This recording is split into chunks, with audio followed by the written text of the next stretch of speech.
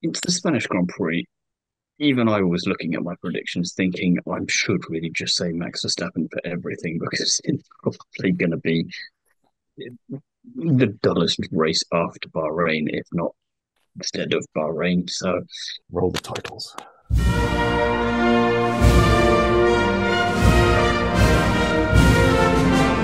Hello and welcome to the Undercut Podcast. I'm one of your hosts, Jesse Billington, and we are back to preview this weekend's Spanish Grand Prix. And when I say we, I mean all three of us. I'm joined by none other than Mr. Thiemo Albus Daly and my ever-capable co-host and co-navigator, Miss Ellie-May Taylor. How are you both?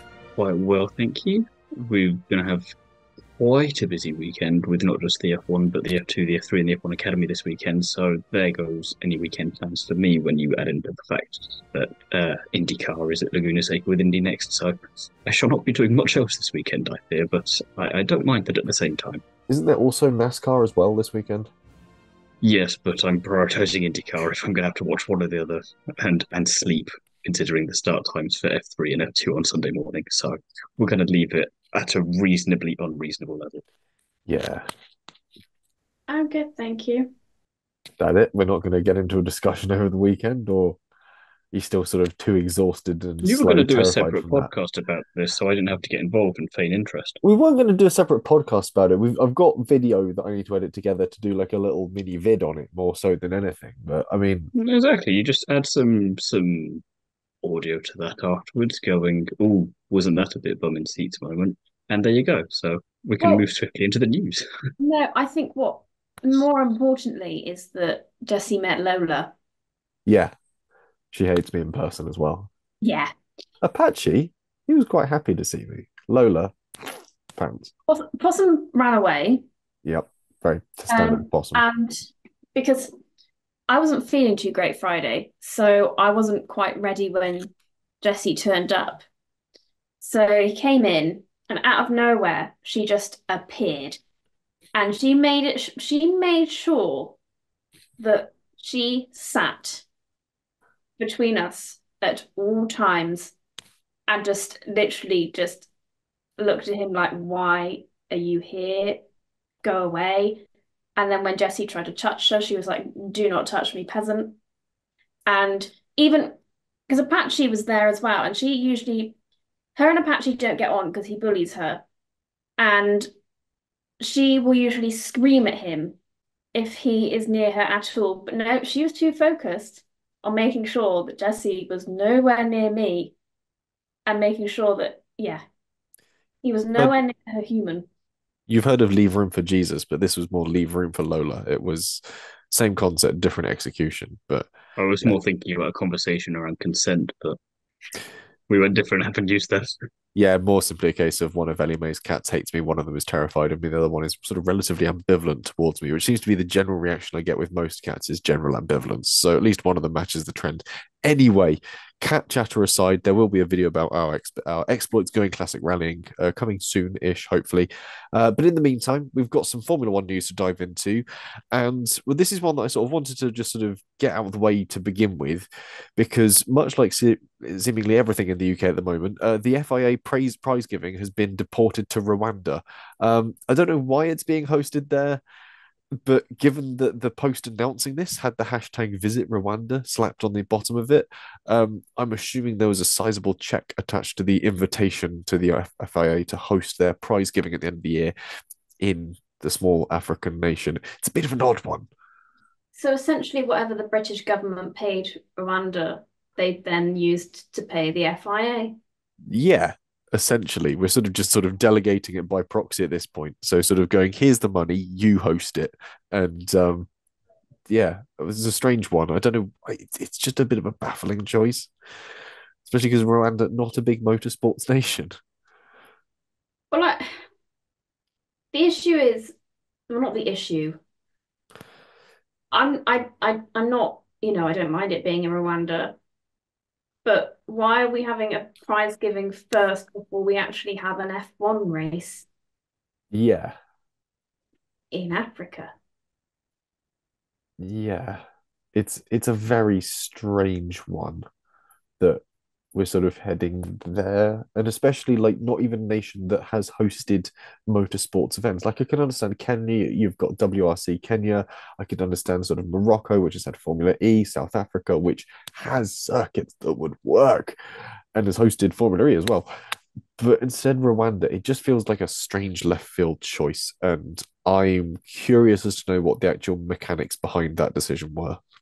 Thiemo, you've remained perfectly silent on this one, as I fear it could go sort of relatively downhill if you were to chime in. So we'll move on to something you might wish to chime in on, which is, of course, Williams now have a head of aerodynamics. They've somehow been without one for a year at this point, and they've now moved Adam Kenyon into the role. Pat Fry joined the outfit last year as chief technical officer and has been working with James Vowles, sort of cementing a team, building up the right people, making sure the right people are in the right places.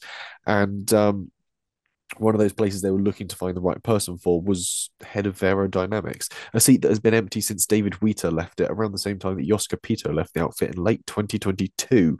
Kenyon has worked with Vowles previously at Mercedes and Red Bull before that, so presents a relatively positive signing for the outfit, and it's an outfit that's working to re-energize itself. It's bringing in names that its sort of team principal knows. Hopefully we're heading in the right direction.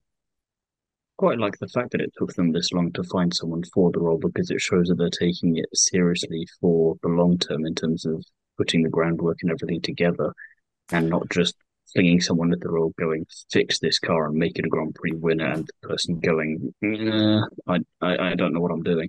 And yeah, it would have been preferable had it not taken this long at the same time, but to me, it goes that they can good look around. They want to make sure that they can find the right people. If they're willing to wait a bit of time to get those people, then so be it. And my bold prediction here will be not necessarily because of this specific signing, there'll be a lot of pressure to put on the new guy, but in the next 5 years, they'll win a Grand Prix I think on merit. that's a good prediction. I like that prediction. I mean, I don't know really too much about him, but I did see that they promoted him back in March, but sort of kept the news quiet until now, which, to be fair, I think in a way is maybe perhaps sort of nice for him because then it's not suddenly like this ambush and sort of pressure on him to perform immediately. Um, but does it mean that we now Adrian Newey's not going there? Maybe. I mean, Adrian Newey was reportedly at Aston Martin earlier today for what A new many are car. describing as discussions. Maybe he was just buying a car. Who knows? Yeah. But yeah, If I were Adrian Newey, I'd just be going to every single team at the moment purely for a nice catch up with a friend that obviously will have there. And is just doing it to troll the internet and going, I'm actually going to Alpine. Or am I going to AlphaTauri? Am I going to Ferrari? I'm going to NASCAR. That's what I'm really going to do here. He's just going to go a little bit of everywhere because he knows that people are going to report on it for easy clickbait articles. And he's like, I'll just tell you when I tell you, and you can all just shit your pants in the meantime, thinking, what does all this mean? it is quite a good bit of fun. Imagine if it's like Adrian Newey goes to Ferrari and it turns out it's not actually the F1 section, it's like WEC. I Or would it's a different really like Adrian that. Newey. It's just some guy who happens to share the same name. I mean, that is a real fun thing you could do if you were. It's the sort of thing that you could He's find got like enough money Steak to or hire Haas amateur doing. actors to. Oh, we went different routes again.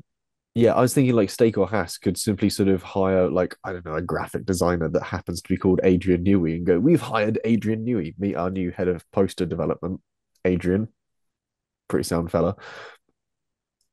Think with that is though that Stake would do that for the social media for the buzz and because they're a bit of a joke on that side of things at the moment. Alpine would do it thinking they've signed the real Adrian Newey. Yeah, that is the main flaw. Alpine would do it going, we've signed Adrian Newey, we've signed Adrian Newey, and He a looks chap different turns up. from his photographs. Yeah, a chap turns up with some coloring pencils as opposed to his sort of nice sort of sketchman's table and is sort of going, yeah, I'm your new graphic designer. No one, oh, there's been a miscommunication here. Anyway, you mentioned paid actors. And speaking of paid actors, of course, the F1 movie has a release date, June 27th, 2025. All the teams are posting about it. as in they're putting out pretty much the same post between a lot of them, going June 27th, 2025. It'll be available in cinemas thanks to Warner Brothers and on streaming, of course, via Apple, starring Brad Pitt, Damson Idris, Kerry Condon, Javier Bardem, Tobias Menzies, and is, of course, directed by Joseph Kosinski. God, that read like the blandest sort of preamble to some sort of promo video ever. But yeah, I mean, they've just been filming a crash sequence at Silverstone. Um, That you was know, what Joe was really doing a couple of years ago. It was just an audition piece for the film to see if he could get into it that way, as he might be out of a seat next year. yeah, just hoping he can sort of just live off the subsidiaries from the acting in the film. I don't know. I think are the drivers getting paid for that? If you've appeared in the film, will you get sort of like payment Royal, for it, royalties from it? royalty, I don't know. I hope so, because they're paid so little. It'd be nice to see them get some contributions to They're scraping by on the Uh, breadline as it is. they need it. Yeah, like I wonder how that works. Like at what that. I quite have they like the had idea to? of Logan Sargent getting a bit of money out of this. He gets a lot of attention and then gets a role as a stunt driver, kind of Tanner House style out of back of this when he doesn't get his F1 seat for next year. Well, because he's good at crashing. But sort of Stunts. Has George Russell had to sign up to SAG-AFTRA? Is he now sort of is he part of like an actors guild? No, they're probably part of the isn't there a separate bit for oh what the background actors called? Extras. Extras. Extras. Yeah, isn't there like your own little like website and things that you join an agency I specifically believe there for is, yes. extras? So maybe they'll get paid like extras money. They'll just be classed as an extra. They'll get It'd be like quite funny. You're looking at the credits of the film and you get to just an extras category, and they've just listed every single extra for the film, and you've just got a spot because every 10th or 20th name is an F1 driver. They've just hidden in amongst it all. Yeah, just sort of watching thing going, like oh, shit, that's Mark Webber. I don't know what you get paid for a day to be an extra. Is it like It's not It bad. varies. From hmm, what I know, it's not bad. Like I looked at it a couple of times when I was broke at uni. Like, what if I just took a day and went off and be an extra in a film? Apparently, it's You've not. got a very different definition of poor, but all right. Yeah. I'll just go and be an extra. That's my level of poorness here. Well, I needed a job I could do with very little skill and talent. And apparently, standing around looking nonchalant is sort of, relatively speaking, within my remit. So it figured. I'll give you that. I was nearly no, I cast as the reckon it's harder than it looks. I was nearly cast as the Duke of Wellingborough, I think, in The Crown, one of the early seasons of that. That was a very strange Doesn't time. matter though, because it was nearly, so no one gives a shit. Yeah, it's the closest to television fame I've ever come. Anyway, moving on to the F1 exhibition, which is coming to London. It's been sort of touring most of Europe, and it is full of interesting exhibitions and sort of bits and pieces from F1 races gone by, including the burnt out chassis from Romain Grosjean's Haas in 2020, wasn't that? The Which we exhibition. would invariably do a joke from him about, have you found my shoe yet? Yes, we get it, Roman. You survived that crash. Yes, yeah, we do. Anyway, the exhibition opens on August the 23rd at the XL Centre in London, which is relatively easy to get to for me, actually. So I might finally get along and see this because it was now flying to Barcelona to look at it. Anyway, so F1 exhibition out of the way. We'll move into a bit of IndyCar, and Nolan Siegel is set to race for Arrow McLaren, which, if you're listening to this and thinking, I thought they just signed Teo Porcher, we're thinking much the same thing. Basically, Thiemo, what's gone on? What's led to this sort of signing series? Yes, we're into my realm a bit more here because this has been a story that has been going on for quite a while. Because we started the year at McLaren with Paddock, Alexander Rossi rather, and David Lucas. Lucas had a cycling incident in yet another advertisement for racing drivers not to cycle, and was replaced by Callum Ilott, very capable driver. But then he was replaced with Teo Porcher after it was confirmed that the team had let go of Malukas. And we kind of figured that would be for the season, but no, monsieur, it was not. Because Nolan Siegel was now going to be driving for the team for the remainder of the season and beyond after signing a brand spanking new contract following his victory at Le Mans, although he probably signed it a bit before. He's currently P4 in Indy Next, having won the opening round in St. Petersburg and scoring two second place finishes at the second and third race of the championship in that season. And in theory, driver wise, they should now be sorted for at least the rest of the season. It's a little unclear as to why Porcher was shafted. There's a little bit of talk around it, but nothing confirmed yet, so I'm not going to dive into that. And Malukas, meanwhile, has been signed by Meyer Racing, which should give Porcher a bit of hope because while there's no news on where he's going to go next, and it must be quite frustrating to be him. The silver lining here is that there's surely a future for him in IndyCar. Other teams rather take note of drivers like they did with Malukas. So even if he doesn't get back in the seat this season, he'll have a seat for 2025 if he wants it.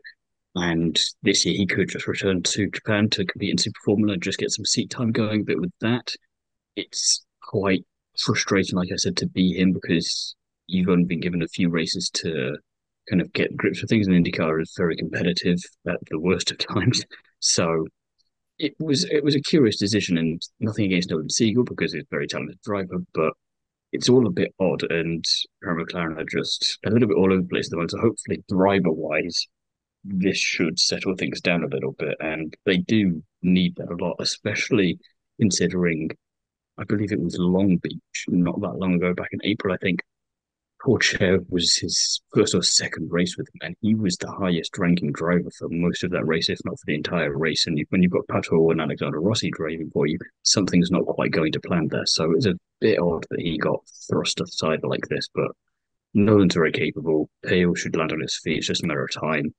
And it gives us something to talk about because apparently there's never too much in-season news in IndyCar. This year, I join a podcast and everything starts happening. So I'm going to take some responsibility.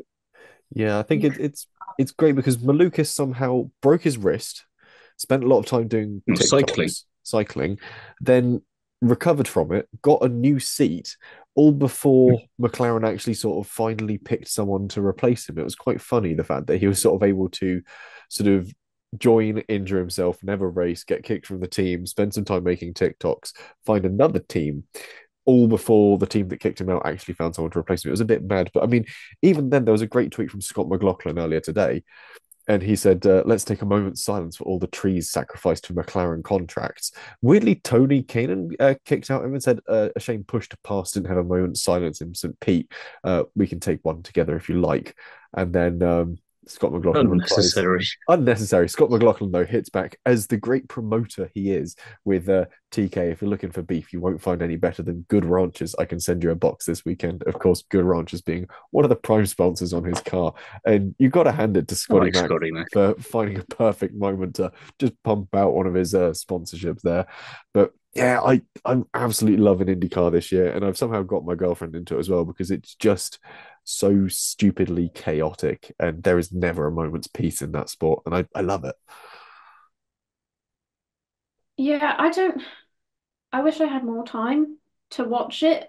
I mean, I kind of, I've seen all the sort of McLaren driver swapping more than sort of Red Bull have even done. Um, on social media, I kind of try and watch it when I can. Which means that I kind of thought that Pourchaire wasn't doing a bad job as a rookie. So I was quite surprised when the news then sort of came out. I mean, I know he did a great job at Le Mans with Inter Europol, wasn't it? LMP2. And he does look, from what I've seen, like a good little racer. It's just tough on Pourchaire. Yeah, you sort of feel a bit sorry for poor Chair out of this whole thing, but I mean, it's not the only gossip that's floating around when it comes to um, Arrow McLaren, certainly in IndyCar, because Arrow, their title sponsor, is reportedly pulling out. Again, this is gossip. I've set up this little gossip corner section on the pod because we don't know that for certain. The other piece of interesting gossip is the fact that Alpine is looking to become a customer team, um, which sort of is an interesting one considering they provide themselves their own engines. So they clearly this, if true, is a bit of an admittance that their own engines are a bit pants. And given their performance at Le Mans, where the safety car covered more distance than the Alpine hypercars, you've got to really question what are they doing at Viri at the moment if they're not making good engines. I will just caveat that and say if you didn't watch Le Mans, there was a 4-hour safety car period because of the weather. Yeah, the safety car ran out of fuel, I think, at one point as well, which is quite funny. But yeah, it was a bit bonkers, but um, yeah, I mean, I see the positives and the negatives. I mean, Renault haven't been able to build a solidly good, reliable engine for a while now. Maybe it is best that they start to look elsewhere. It's just, it's kind of sad, I think, that it's kind of come to this.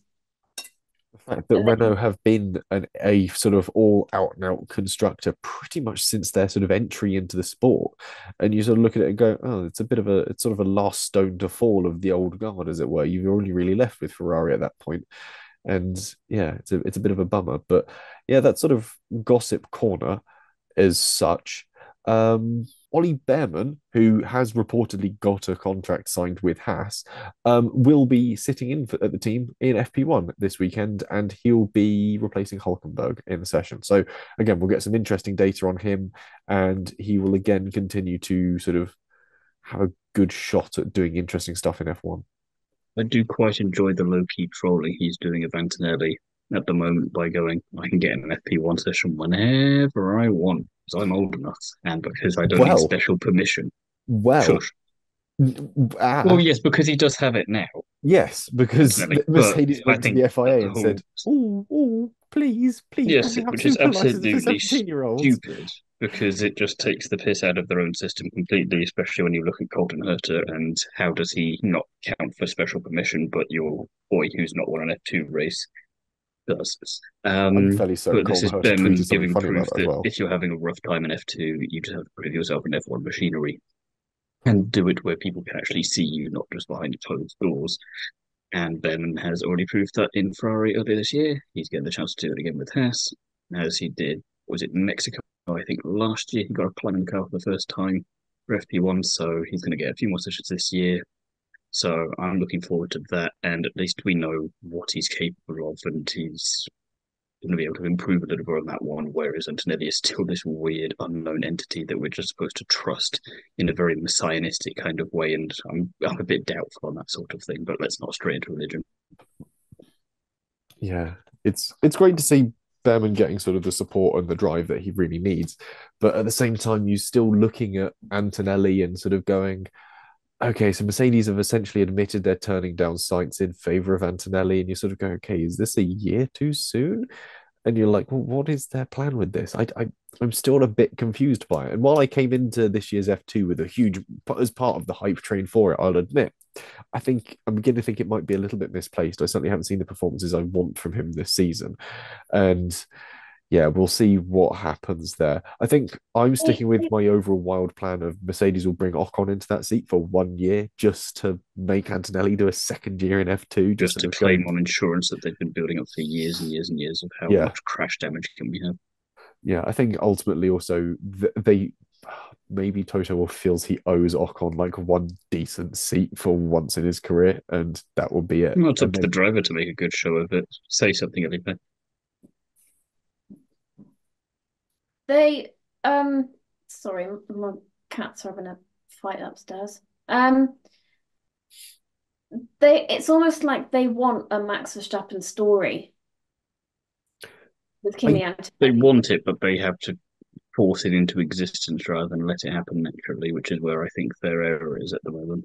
I don't think Kimi Antonelli has had the brutal childhood necessary to form a Max Verstappen. Like you But I look would at also that like that not to be the benchmark of what makes a great driver very quickly. no, I think ultimately, yeah, it's not a healthy pathway to go down, but ultimately, Child abuse. yeah, we've seen one that is successful. Like we haven't heard stories of Kimi Antonelli being left at petrol stations. Like we just haven't heard that. Or maybe their dad stabbing a mechanic with a fork or all sorts of things, or genuinely being prosecuted for beating his wife. But yeah, we haven't heard those stories about Antonelli Senior. So we're just sort of left in the dark, and he hasn't even proved himself in F2. So we don't have the sort of I'm just prodigal. waiting for the interview where they ask about his family, and Toto just goes, "There was no father. He was just conceived by the Force." This And is he's what going to all of be their a development money went he's got into. Jedi like reflexes, Is there some sort and of then acolyte we'll reference? Because I continue. haven't watched that yet. No, this is just another Phantom Oh, Menace reference after yesterday's success. But we'll move oh, back into Spain because I actually have some fun facts for this, which I've written that for every single episode this year, and there've not been too many. But I actually got around to finding out some interesting things. So, 54th Spanish Grand Prix this weekend, which isn't really much of anything, but it's fun to say. And Barcelona's been on the calendar every single year since 1991. And Schumacher and Hamilton share the record for most wins with six each. And amusingly, and Verstappen kind of ruined this. from 2007 to 2016, there were 10 different winners for the Spanish Grand Prix, which is, I'm curious about this with other circuits now, so that may be something I'm going to do and have a little look at for the rest of the season. But you've got Massa, Kimi, Button, Webber, Vettel, Maldonado, of course, Alonso, Hamilton, Rosberg, and Verstappen in that time, which is quite a fun mix of drive because if you're thinking about Grand Prix winners, with the exception of Maldonado, they are the ones you'd think there, and it's quite nice that they've all done this at this circuit. It's interesting because you look at someone like Silverstone, for example, and you've got a lot of people who've won that over the years, but Lewis has done it about 6 or 7 times, and Mm. he's kind of making his own list by himself there. Whereas there's a lot of variety there, so it's probably too much for me to ask for us to have a new driver added to the rostrum this weekend. But at the I same time, it'd be quite nice. I'm almost mad that we're stopping at the 54th Spanish Grand Prix because It's then not what, a we have the round number. no, but have the 55th and then Carlos Sainz win it. But with what team? Well, we don't know. Like, He could pick Williams, and one of them. therefore my prediction for they win a Grand Prix in the next 5 years comes true, and it's all magical. And I yeah, get 10,000 points in our competition league for proving that to be correct. yeah. Carlos, if this happens, Carlos Sainz wins the Spanish Grand Prix with Williams next year. I get 10,000 points for our podcast league. What was in the predictions one that we Yeah, run? I was going to say I can't manufacture that with the fantasy league, but certainly with our points predictions game, I can hold you to that. If Carlos Sainz wins, you want how many 10,000 points? 10,000. Yes, I should be safe from Ellie-May with that number. Yeah, I think statistically you would outright win the championship that year. Okay, I'll hold you to that. If Carlos Sainz wins next year, any specific team, or just if Carlos Sainz wins the Spanish Grand Prix Williams, next year with Williams? Okay, so the so moment I'm, that he I'm earning I, my signs, 10,000. but didn't I put this idea into fruition? Didn't I bring this up? Why are you now taking the credit and getting 10,000 points? Because you didn't swoop in quick enough to make the prediction for a specific Grand Prix. No, I did. I said it's a shame that it's not with it Yeah, ending you on said a the same with Carlos Sainz. You said you didn't say which team, so I decided I'd take that from you and just look, manufacture it. enough bickering. Ferrari is the most successful team here through with 12 victories, and equally they'll be coming into this race on a bit of a high. Obviously, well known at this point, they won Le Mans last weekend, and they've become interesting with the Le Mans thing. The first team to win both the Monaco Grand Prix and Le Mans in the same year, since they did it themselves in 1934. If you wind back the clock to 1934, I did a bit of digging. The 1934 Monaco Grand Prix was won by the newly recruited Algerian Guy Moll, and he won it for Ferrari in an Alfa Romeo Tipo BP3. This is, of course, because essentially Ferrari didn't really start making cars till quite late. They were essentially the tuning and sports arm of Alfa Romeo. It was a bit of the other way around. And so, yeah, he was racing in Alfa Romeo at the time. And then equally, when it came to Le Mans, Philippe Etincelen and Luigi Chinetti won Le Mans with a Ferrari-fettled Alfa Romeo 8C 2300 LMMM. So, yeah, an interesting sort of repetition of fate there, and the fact that it is 90 years since they last did it as well, which is quite a nice round number to work with. And it's annoying that they're not in the Indy 500, so that then they could win the Triple Crown. However, Shell found a really interesting point for this because, of course, Shell is a title sponsor for Ferrari. They're also a title sponsor for Penske. So technically, Shell has done the triple this year as a sort of sponsor partner. Doesn't count because they're not a team or No, a it driver. doesn't. But it's a tenuous thing, and it's quite fun to look at in that sort of roundabout way. I I'm just wonder, not wanting to give Shell good publicity. yeah, I then that makes me wonder whether there has at any point whether a tire manufacturer. Ooh, tire manufacturer is an interesting one because pretty much all the Indy cars sort of run Firestones. Firestones, which is actually a sibling brand of Bridgestone, which Ferrari famously ran for quite Talk a about a long tenuous time. link. But I'm fairly certain Short most of the answer, no. stuff that did Le Mans was Michelin, I'm going to assume, or maybe Goodyear's. I don't know. We'll have to look into this one. We'll think about that and come back to it. Or maybe I'll do a self insert in the edit. You'll figure out when you're listening to this. Anyway, we'll jump into our predictions for the Spanish Grand Prix. Um, Pole position. We've all gone a little bit different with this one. Ellie-May clearly going for points. Team and I going for interesting.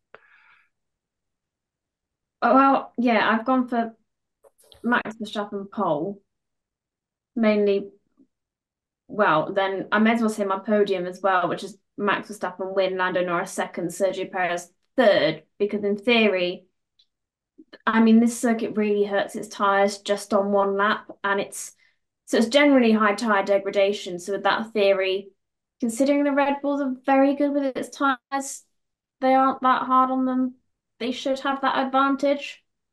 So I've I'm now kind waiting for us to have of another tire drama debacle where they all kind of start going pop. I've pinned my hopes all on Red Bull, I mean, which there are worse teams to pin all your hopes on. Ferrari, for one. Thiemo, your pole position then. Well, I am pinning my hopes on Ferrari for pole position at least, and Carlos Sainz because the Ferrari is not a bad car. He's got home advantage, and it would just be quite nice.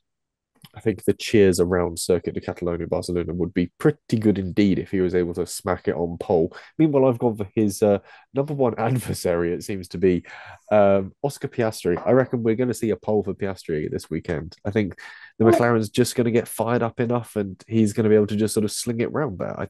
It's just, See my what's feel it in my melding together. bones. You saying it's going to get fired up next to a clip of Piastri's engine going pop. Yeah, I'll edit that together when it happens. Yeah. my theory was that as much as I love Piastri and I think he's an amazing racing driver, the one thing that's hurting him at the minute is his tyre wear, which is Spain wasn't going is not going to be that good for him. Well, he's practiced abrasion because he fell over playing paddle earlier this week and has a rather nasty graze on his knee. So he's sort of coming to terms with the idea of friction and abrasion and sort of tearing surfaces. So I You think say he's. this like it was a completely alien concept to him beforehand, and he fell over and I've suddenly understood all of this I was stuff. just trying to make a joke I've about a been a guy complete falling over playing dumbass. tennis. I was just trying to make a joke about a guy falling over. We'll move to our podium predictions. And Ellie-May, your podium, which you've already mentioned Verstappen, Norris, Yeah. Perez. Max Verstappen win, Lando Norris second, Sergio Perez third. Come on, man, you've just got to do well. You're now with Red Bull for 2 years. Let's Do see something. something. It's Sky standing there with a stick poking it, going, do something, but he won't. Be successful. In vast but also similar contrast, I've put Perez in P2, so he'll recover Ellie-May. He'll do something, but he won't beat Fernando Alonso, who will get that elusive next Grand Prix win. And Carlos Sainz will have to settle for P3, which, considering he should be in the sport longer than Alonso is now, that's fine because he can just win at another point in time, principally next year for Williams to give me 10,000 points in prediction standings. You've gone all Hispanic for your podium. Was that sort of primarily your reason? You then just pick the order? Si, senor. Excellent. Meanwhile, I've gone for Oscar Piastri, who's going to find a way of claiming he's Hispanic to a certain extent, and then Fernando Alonso and Carlos Sainz. So essentially, a variation upon a theme of yours. Um, Piastri win from pole would just be exciting. I think we're due another winner this season. Alonso could be quick. I don't know. I sort of think that he's going to be a bit carried by the home crowd, and Sainz, the Ferrari, has been struggling with its tyres, and I don't think the hyper aggressive tarmac of Barcelona is going to do him many favors. So yeah, that's sort of what I'm seeing that one boil down to. But when it comes to fastest lap, Thiemo, I'm backing you up on this one again. I think we could Well, see it. it's going to be Carlos Sainz because, as I've always said, it's going to be in Spain that he gets fastest lap, so it makes sense. It's going to be at his home Grand Prix. It would make sense for it to be there. Hmm. Hence I'm the reason surprised why. that Ellie-May's disagreeing with me, to be honest, on Yeah, this she's one gone because for. I mean it's a nice prediction, but it's going to be Carlos Sainz. I've been telling you this for months, woman. Yeah. Meanwhile, anyway, he's gone for Sergio Perez. Yeah, why not? Let's back him. Hopefully get some. Hopefully again he does something, and it's a good kind of do something, not bad. As opposed to backing it into the wall and breaking his rear wing. Yeah. Bear in mind, he's starting with a grid penalty. I just forgot that. Yeah, so he'll Mm. be getting his fastest lap because he'll be charging through the order to get into third position on the podium. 19th to Second, but 3rd. yeah, That is a recovery drive and a half. That's, John Watson went from what was it like 22nd to or 20 no 21st to first. Yeah. Doable. So If we're doing interesting recovery drives, there was I forget the category. It was endurance. Well, it was a sprint race, but it's a sports car endurance category, I believe, in the States. So a driver there, Aki Freiburg, who went from 27th on the grid to third in a 30-minute sprint race the other weekend, which was just very, very impressive. And I In a like that. And whilst we're doing that, I 30-minute might as well. sprint. Yeah, she was very, very, very quick. That's absolutely cooking. Um, Impressive stuff. Anyway, we'll move into our wild predictions, and I think we've all gone for something that's a bit unique here. Thiemo, I want to start with your one, please. I think there will be zero retirements because it'd be a little bit niche, but also quite appropriate for the kind of Grand Prix I'm expecting to have from Barcelona this weekend. Yeah, I think it's a circuit that often gives us a few retirements and often not in ways we're expecting. So It's if we just not don't going to see have any. I that, don't think we had any in Bahrain, if memory serves. We might have just been Sargent, I forget, but that was the kind of race where if there were any DNFs, you've forgotten about them because you fell asleep several times. And this is kind of, I feel like it's going to be equal to, if not topping that in the worst way there. So I feel like there would not even be any DNFs of any kind for us to have something to talk about come Monday evening. no, there Well, were I guess no retirements in Bahrain. First season opening race in Formula One history without any retirements. Logan Sargent, I apologise. it's long enough in the season that you would expect there to be reliability issues. Which Now means it's it's going to come in a Austria wild and be prediction. chaos. We saw them come in a bit for Ferrari last weekend, and obviously Stake has had a few issues with its gearbox in the races gone by. So we're Jacob have had a starting They have to few issues, issues see full with a lot stop. of things. Stake just have issues, but the fact is we're starting to see these reliability ones creep in. If it's a hot weekend as well, we could see a lot of components under stress. So yeah, I'd say zero times is quite the wild prediction. I can understand why you thought maybe Sargent was a retirement from Bahrain. He was 2 laps down on the field. So anyway, Ellie-May, your wild prediction, and this is quite wild. Both Alpines score points. They can have a good weekend. They need It's one. not that wild considering they got double points last time out in Canada, I think. But it's still wild for them to do it two in a row. Yeah, that's the thing. Is Yeah. can they repeat that? Can they Probably be not. reliable? Can every component of their car be reliable enough? Can neither If driver there's a way to prove if they other? did it deliberately or by accident, do you want us to take the points away from you if it's just by accident? Yeah, if they just sort of happenstance their way into going, oh shit, we're P9 and P10. How has this happened? As opposed to sort of having to fight their way through the order. No. Why would I agree to that? I don't know. It's worth a Timo put it shot. forward. Meanwhile, I've gone for no Red Bull points, which is quite a contrast. Oh no, I didn't put any Red Bull drivers on my podium. So yeah, no Red Bull points. I think we're going to see an interesting weekend and possibly reliability creeping into it. And again, the Red This is also Bulls, one of the rare times that all three of our wild predictions could come true. yes, yeah, because no Red Bull points doesn't necessarily mean retirements. It just means they're not doing great. This means Um, Alpine outperforms them on track as to stake. Oof. We will have to see if that happens. Um, so maybe an interesting Spanish Grand Prix if our predictions are anything to go by. Ultimately, though, it might not be very interesting at all. I think we ought to put that out there because at least we can say one thing on this podcast was correct. That's all we've got time for on this week's episode. We will be back. Not being negative. I'm not being negative. Not being negative. You're saying that it's gonna be boring. I'm being truthful and honest. It's the You're Spanish Grand Prix. negative. Realistic. No. Anyway, that's all we've got for this week's episode. We'll be back with a review of the Spanish Grand Prix. We've also got a review of the first 5 Formula 2 races, which I'm editing together and will be out about this time this week. That'll be out to listen. Give it a listen. We've got Jenny Craig from Inside F2 on with us and some rather interesting chat about all the stuff going on in everyone's favorite feeder series alongside Formula 3. In the And meantime, that's though, one of me. and F1 Academy. There's a lot of feeder series. In the meantime, if you want any more from any of us, Ellie-May, where can the people find you? Um, Nowhere really. Um, I've been doing a lot these past 8 weeks. I've only had 2 weeks actually at home, 2 weekends actually at home. So I'm taking a break from life. So, well, I'm not taking a break. I'm just recovering from it all. She's been a busy lady, so she's having a rest. Thiemo, Not, where not complaining. It's been nice, but I value sleep too. don't we all? Thiemo, where can the people find you?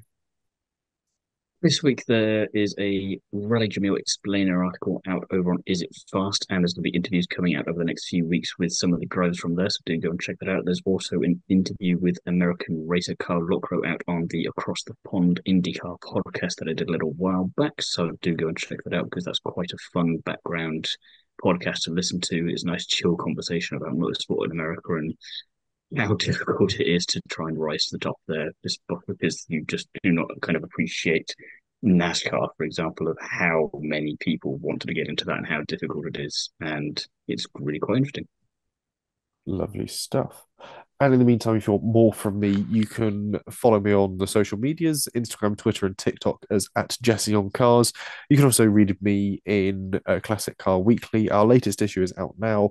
We are road testing all four generations of the Mazda MX-5, NA, NB, NC, and ND. So quite an interesting one to do head-to-head wise and a good bit of fun driving them around.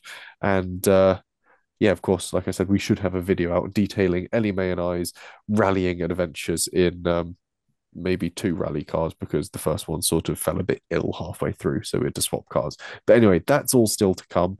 And of course, we ought to say a big hello to our listeners in Shawano, Wisconsin, USA. Go Green Bay Packers. And if anyone at the Stubborn Brothers Brewery is listening, a case of the Dairyland or Ruby Fruit beers wouldn't go amiss. Thank you very much for listening, and we'll see you again soon.